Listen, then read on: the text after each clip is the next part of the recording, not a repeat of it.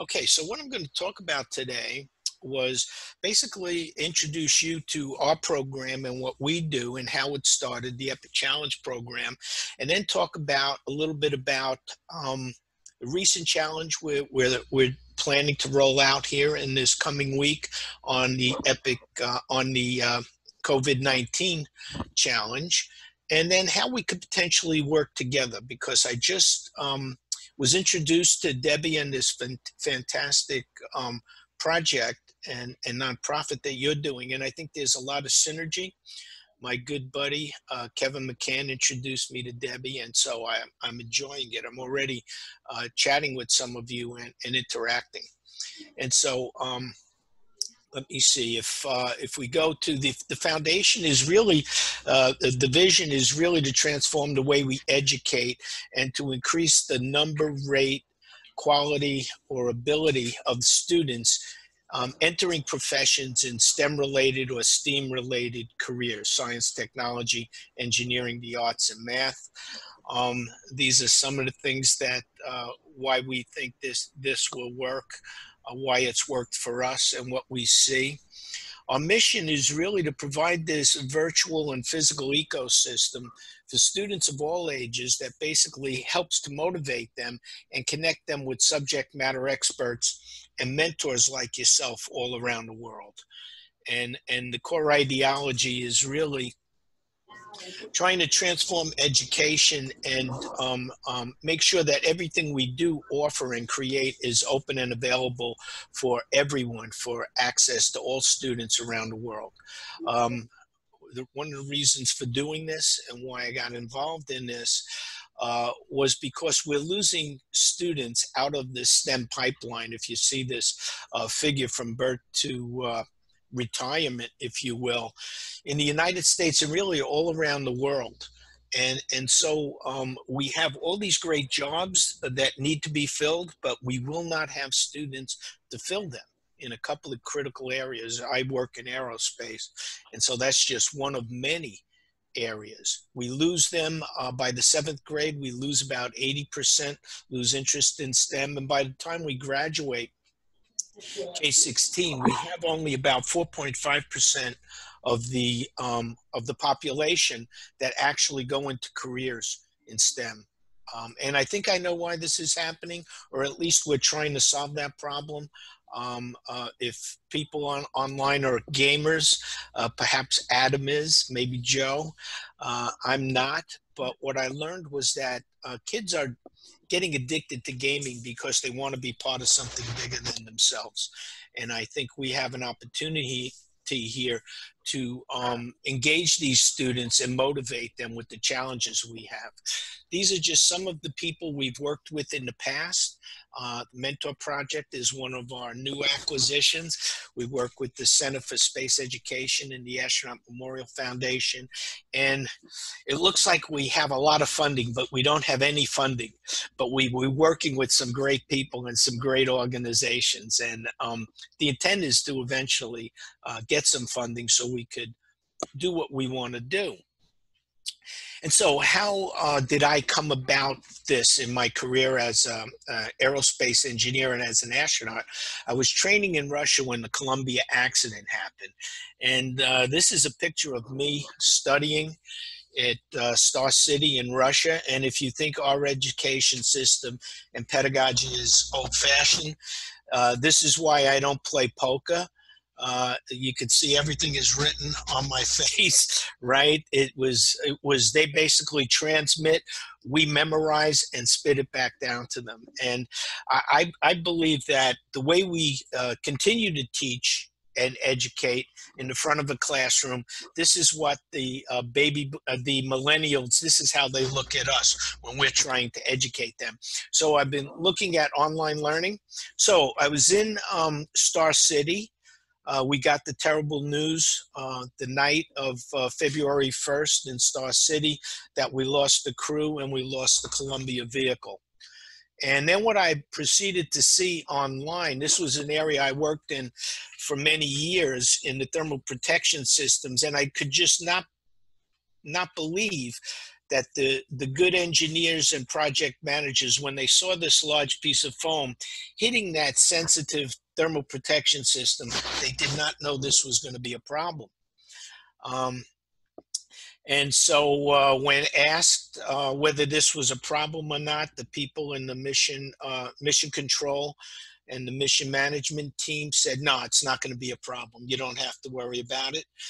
And this is just a view of the Columbia breaking up over almost directly over mission control, but it was in the woodlands, the wooded areas of, thank God, of north of Houston, Texas. And so these really good people made a terrible mistake. And NASA had to literally and figuratively pick up the pieces, 85,000 pieces scattered across Southeast Texas. We had to put those pieces together. This is a hangar at Kennedy Space Center. And we had to understand, first off, did the foam really cause the problem?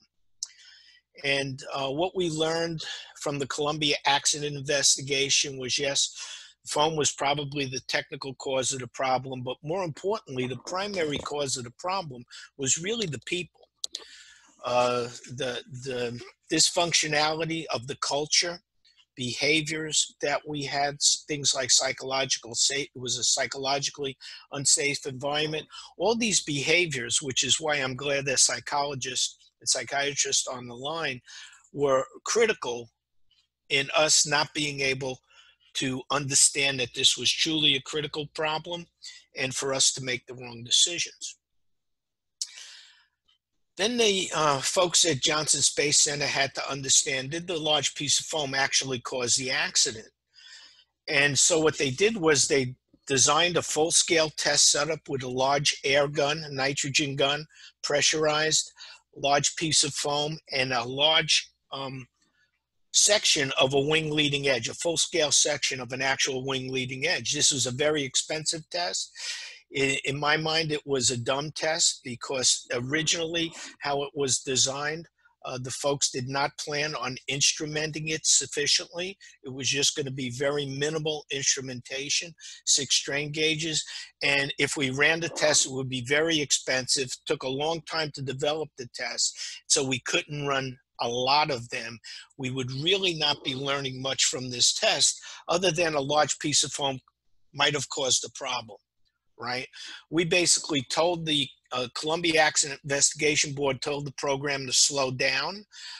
They allowed me to go outside to the NASA research centers and put together a small team of scientists to solve this problem. And really, we solve this problem just like all good scientists and engineers. And this is what we teach our students. When you see a physical event, you go out there, you look at it, you try to understand it, you develop an analytical model, you conduct an experiment. And then you go back and forth between the analysis and experiment boxes until your analysis and experiment correlate very well. And you vary parameters and you test to failure. And when your analysis is actually able to predict failure, then you move into what we call optimization and design. You could vary lots of parameters, and you could basically model almost any configuration and conduct an analytical analysis of what will happen. But then you still go back and conduct experiments. So we teach our students the importance of this process, the rigor that's involved in this process. And we also teach them to fail intelligently, smart, fast, small, cheap, early, and often. You just don't go out and design a full-scale test because it's very expensive, but you have to capture that knowledge in the laboratory and validate your analysis. And we do this in a building block approach. So a good case study for how our students will follow and do this is basically the way we approached it with the teams of researchers at NASA Glenn Research Center and NASA Langley Research Center. These great structural mechanics and dynamics experts and material scientists basically look at ballistic impact of foam, and then they model it using finite elements and a high-speed uh, analysis. In this case, they were using LS-DYNA, and they validate that their models for predicting failure in that particular material are correlate with the experimental results that you see here. And then you move to the target material, which was the wing leading edge made out of reinforced carbon-carbon. You're now shooting the small piece of foam into a carbon-carbon specimen at varying speeds. Sometimes it fails, sometimes it doesn't. You're correlating your analysis with your experiment. And then you move to the point where you validate your analysis, and now you use that analysis to actually model the experiment. So now, before they ever conducted the full-scale test, this was the simulation. Our engineers and researchers, how they predicted what would happen. A large rectangular size hole would form in the wing leading edge. This only took 3 months time to do, when people at Johnson Space Flight Center said this was impossible. When you have the right team of people together, you can do amazing things. And then they run the full scale test. Only now it's an intelligent test, right? And they conduct that test, but now,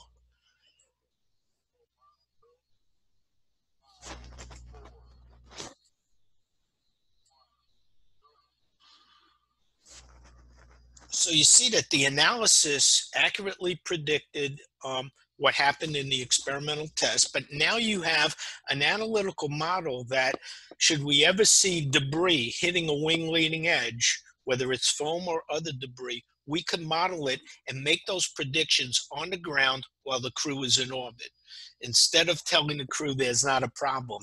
And remember, this could have been what the actual damage was to that wing leading edge when the crew was in orbit, and we told them, won't be a problem. You don't have to worry about it, if you can imagine that.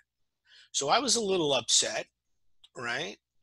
And I started working on ways to solve problems and get our astronauts back up and flying as safely as possible. I did not know I was going to be on the next flight, and so I was busy working with these other teams. And one of the challenges we had to solve that I was working on was trying to repair damage. You know, if we send up the next crew and they have a pizza box size hole in the wing leading edge, how do we repair it? More importantly, what we learned was that you only need a thumbnail size chip from the coating of that carbon-carbon material, which is very thin. It has a thin silicon carbide coating, and the entire leading edge would disintegrate as you re-enter the Earth's atmosphere and it heats up. And so, how do you repair this? I was watching large teams of industry and government folks at Boeing, Lockheed, NASA, Thiokol, try things and fail, and they couldn't solve this problem. And I said, you know what? I'm going to use the Friends of Charlie network. I'm going to have a small team of people. I'm going to go into my buddy's garage, who is a fellow astronaut, Don Pettit on the left there. The other two gentlemen, one of them was the head of Stennis Space Center. The other one was the head of a Glenn Research Center. And we're going to try things and we're going to fail. And we're going to try things and we're going to fail, and we're going to learn, but we're going to try many things in order to come up with a solution to how we fix or repair this wing leading edge. So in my friend's garage and Don Pettit's garage, these are objects that the Friends of Charlie network sent to us. As we were coming up with ideas, they would fabricate them for us. They would send them to us, and Don Pettit and I would test them using very simplistic types of tests. Here we were using just an acetylene torch, right? But this is where I got the idea for the EPIC Challenge program and the EPIC Education Foundation. Because these teams were failing because they really didn't understand the physics of the problem. And very early on, I pulled in a good friend of mine who happens to be a world expert in aerothermodynamics, Peter Naffo, and had him run his own code that he developed in order to determine what was causing these high temperatures along the wing leading edge along the edge of this repair patch that you see here, right? And so once we understood what was causing that, we could design solutions, and that's what you see on the right-hand side. Me and Don Pettit basically developed a doubly curved shell that astronauts could go outside. They could um, um, bolt down to the outside of the wing leading edge, and it would conform to all different curvatures of that wing. So once we determined that that idea could work, we handed it off to an industry team and a slightly larger team of researchers, and they did all the final calculations and analysis in order to certify that, hey, we could do this in space and it would work. Okay. So why was I able to do this? And I'm writing a book on high performing teams and how do you form these teams and these networks of teams to solve these problems. I believe we were able to be successful because 22 years of my life I spent as a researcher in thermal structures area at NASA Langley Research Center, and these are some of the different systems and subsystems that we worked on: thermal protection systems, hot structures, cryogenic tanks. And so you see in this dash curve, the people in my branch had expertise in multiple different domains. They were materials experts, they were structures experts, they understood heat transfer, they understood vehicle dynamics.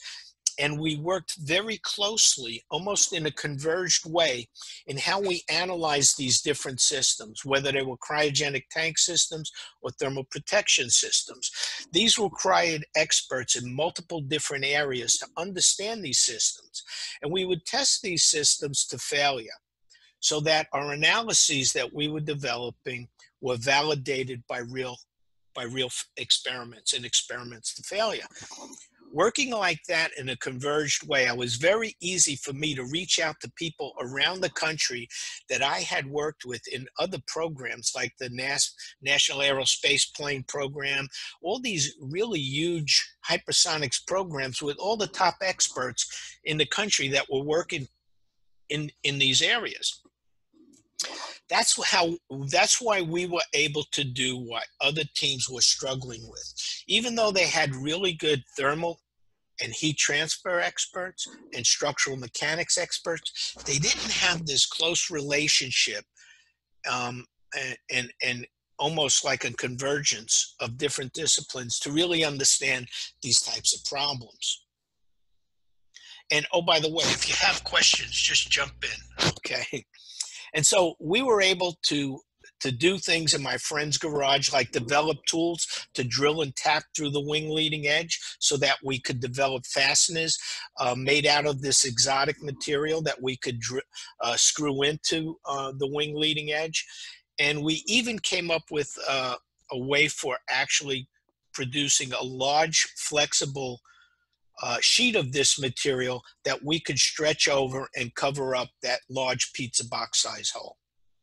So that's where the whole idea for the Epic Challenge program came from, because I thought, wouldn't it have been great to have students all over the world tap into a real Epic Challenge, just like we have the COVID-19 challenge. And we could have enlisted the help of any expert in the world to help us solve this challenge. But more importantly, wouldn't it be fun for students around the world to apply what they're learning to help solve a real challenge? So that's where we came up with the idea. I felt that NASA had some great challenges to work. A lot of the challenges we've worked on, most of them have all been related to space. We're looking at using online learning and the latest tools to teach problem-based experiential learning. We're teaming up with people from Finland, and so we're looking at using phenomenon-based learning. And we're teaching our students to think critically. When they see a problem, don't assume that the expert you're listening to knows everything. Basically, learn it for yourself, test those hypotheses out for yourself. And so the methodology we developed to do this, I won't I won't belabor this, but we basically immerse the students in the problem. We teach them how to work together on teams. We teach them how to communicate.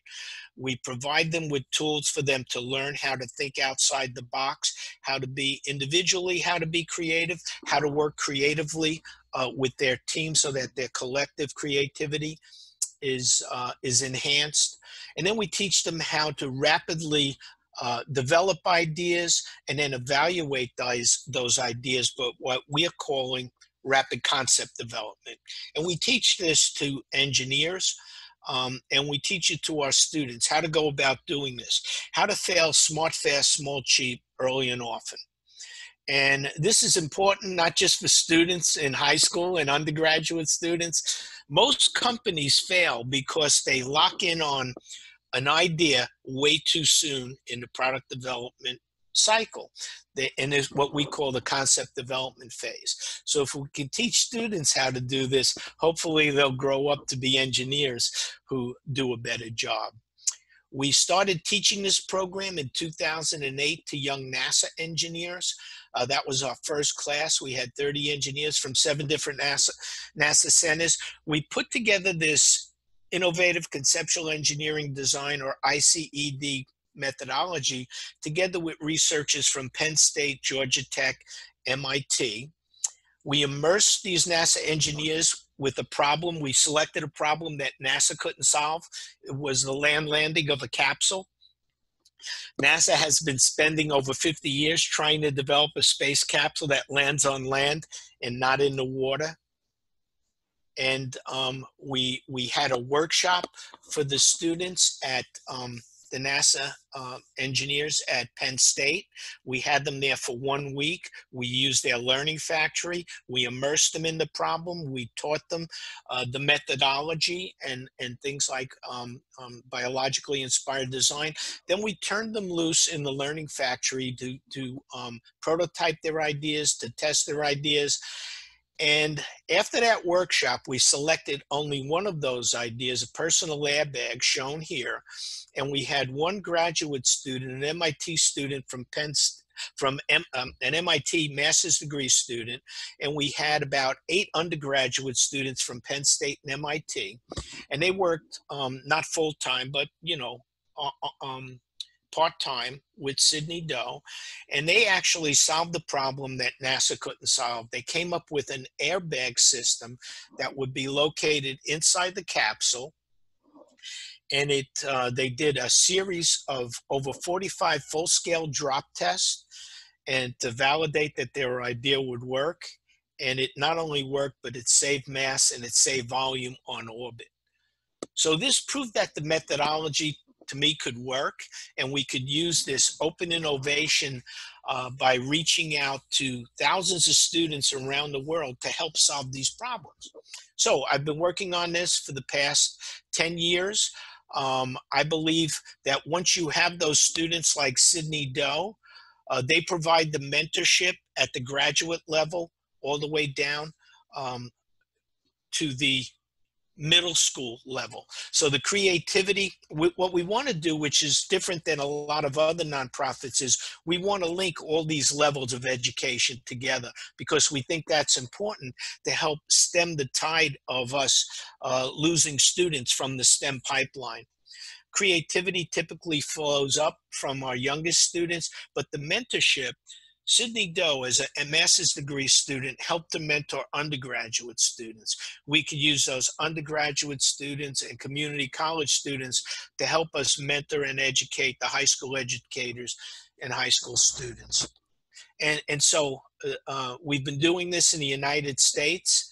And so since 2008, we've been running it. I've been doing it all along the East Coast because that's where I'm located. And this just is when I was at NYU for 2 years, we had over 40 high schools in the New York, New Jersey area. I even taught this to young faculty at NYU, looking at biomed sensors for spacesuits. We taught it at Stevens Institute, and we've been to Penn State, Georgia Tech, and MIT. and it's been continuing ever since. We've moved to Finland. We started in Joensuu, Finland, with only 4 institutions. We've moved to Lahti and Tampere, and and we started with only 23 students the first year in Finland. Now we have over 500 students in Finland. And in Finland, we use phenomenon-based learning. And the students here, as you see, we had students that were graduate students and also mixed in with undergraduate students and high school students. Was really a unique experience. So we've been experimenting with different modalities of this experience and different pedagogies around the world. We're also working with learning scientists at Boeing that have what I believe to be one of the best capstone programs in aerospace engineering, where they're linking 7 to 10 different universities together. They have formed teams of 10 teams to 7 teams of university students mixed with students from different universities. We developed a collaborative platform to basically teach this online. So we're experimenting with it online. And we're also capturing the data. As the students move through 2 semesters of a product development cycle to build an unmanned aerial vehicle, you can imagine 7 different teams. This was in 2018, 2019 timeframe. Students are actually in their senior year have all the knowledge they need to build an airplane, right? But here we have experts from Boeing and academia instructing them on how to use their knowledge to work together in a team to design. Different team members have different roles. They might specialize in aerodynamics or structures or systems engineering. And this is basically showing how these students are interacting with the content and with each other. So using the platform we developed last year in Valamis, we can now understand how these forms evolve over time during this product development life cycle. And now we could actually look at the communication between the team members and the interaction of those team members with content. So now we could start understanding how these students are learning, peer-to-peer learning, social learning, learning from mentors, and we could start personalized learning. And so if you're familiar with Sandy Petlin's work at the Media Lab at MIT, he wrote a paper called, his book Social Physics is a good book. And he wrote a paper called The New Science of Teams, where basically you're looking at what it takes to have a converged group of experts in multiple different fields now look at how a team is performing and how that team is behaving, right? So now we're trying to use this expertise to try to understand how these teams as students are performing. And if you just look at 3 very simple parameters like energy, engagement, and exploration, energy is the number of interactions of the students in email or on Twitter or on Facebook, or how many posts they do. Engagement is how well the team is engaged, the distribution of that energy, is it equal amongst team members? And exploration, are those teams able to look outside that team and pull in outside expertise? If we were able to actually analyze how the NASA team performed on the ground when they were trying to understand the Columbia accident, there was no exploration. These people thought they understood the problem.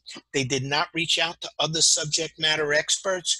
And so it was that echo chamber of people that thought they understood the problem that really didn't understand the problem, and that's why they failed.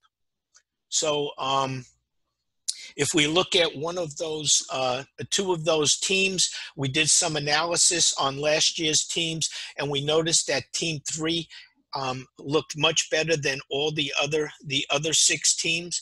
with respect to energy engagement and exploration. And then we actually did a fly off, and I don't have the video. I didn't show the video, but this team actually shown it did an outstanding job, and I would say they excelled over the other teams as far as the vehicle and their vehicle that they designed and how well it performed. Are there any questions right now? Do you know why that one team excelled over the other teams? Well, you see, this team, it was highly engaged. It had a lot of energy. They were very engaged, and they were also exploring. So this team, without diving into and analyzing their communication using natural language processing and how they made decisions, but that's what we're going to be doing in the future. Just by using those three simplistic parameters, if you were to handicap which team was going to be the winner, you would have picked this team. I didn't even dive in there and look at their analysis that they were doing. I did not look at what their just looked at this raw data and these three very simplistic parameters, and it worked. But what I would recommend is that we could do much better than this, right? This was just the tip of the iceberg. And so now what I'd like to propose that we work on together as a team is taking these ideas and looking at a new challenge that isn't an aerospace challenge. It's a totally outside my field of expertise. And so we're going to prove that this methodology will work. And we're starting to use, and so this is the new challenge that we're going to be rolling out at the beginning of next week, called Pandemic Proof Society. It came to me when I was teaching the Epic Challenge program, and this COVID-19 turned up, and I'm saying, I'm teaching this course online. Wouldn't it be great to just create a new challenge, teach it totally online, create the curriculum online in real time, and link students around the world with subject matter experts to not only learn about this pandemic, because I think just that knowledge alone is very helpful, but now let's link together with subject matter experts and try to see if we could look at some sub-problems related to this challenge, and can we form student teams to help come up with innovative ideas for solving this problem. So one of our educators who couldn't make it online, James Gorman, is putting together a curriculum for high school students. We're going to also weekly or bi-weekly lectures by subject matter experts. We will be creating the content for these students at a university level and a high school level, right? And this is just an announcement that I did online. I'm going to be posting it, and I'll send you a copy of it, Debbie, and you guys can advertise for the program. What we do is we functionally decompose the problem. And this is just, we use concept maps. And this is what, just a very simple concept map that James Gorman, one of our high school physics teachers, put together. And what we're doing is, and I could use our help, and this is one of the things I talked to you about, Debbie, is I could use the help of the Mentor Project in all of these key areas, like the medical area, business area, how we could identify in each of these, what I'm calling communities of practice, if you will, in each of these key areas, do we have experts that can help in epidemiology? I can help out and pull in lots of folks for the Friends of Charlie Network for the engineering, the science and engineering part. And I'm also reaching out to some of the astronauts, for instance, that like Lee Morin and on my team to help us create communities where we could start creating content and develop curriculum for the students to dive into learning about COVID, for instance. And so some of the first lectures we're going to be immersing the students in the phenomenon, the medical aspects of the coronavirus. And so we'll be creating lectures. We'll be linking those students to material, just like remember, I think it was Loretta at one of the last meetings was helping to create one of those spreadsheets with some links. We're diving in and creating that content. And so what we're gonna do is we're gonna develop these communities of practice, if you will, and in each of these communities of practice, we're going to be linking and uploading content. We're going to be asking the mentors and our educators and subject matter experts to help curate that content. And when you see each of these concepts, think of them as a community of practice where we will be connecting students to converse and interact with subject matter experts using Slack channels. They will be uploading content. They will be accessing content online that we will be storing in folders, in Google Drive folders, so we could start building folders and embedding them in these different concepts, for instance. And then we're going to teach the students how we want them to communicate, how we want them to interact with the subject matter experts. And so if you go back, Debbie, and team at the Mentor Project, if you look at these colored concepts, you know, these were just some ideas of challenges that we might have teams of students working on. And one of these could have been like one of the projects that Avi Rabinovich just talked to the Mentor Project about yesterday, right? Imagine if now we have a project where students are looking at voice recognition, and we could be linking with other subject matter experts from the Friends of Charlie Network, the Mentor Project, on how we can actually spread that idea of using Avi's research and getting people to use it, and almost like in a citizen science way to create data that he could use on that project. So we're going to be, these are some, in my mind, these are some of the ways we could work together that I just kicked around right before this meeting, Debbie.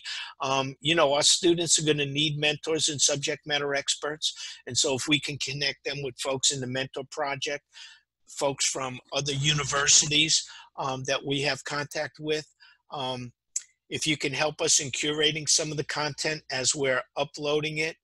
Other things is that your mentors in your project, if you have ideas that we can help create challenges for the students and kind of get them to sign up for, this is a great time to do that. And now I'm just going to leave it open for discussion.